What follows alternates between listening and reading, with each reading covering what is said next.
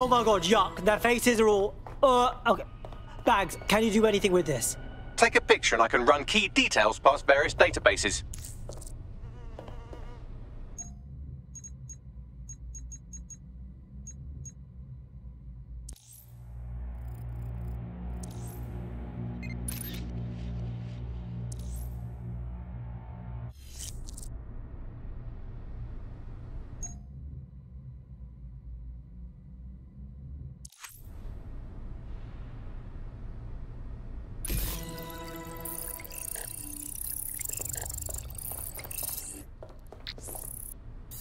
Unfortunately, I must confirm that this is indeed Angel Lopez.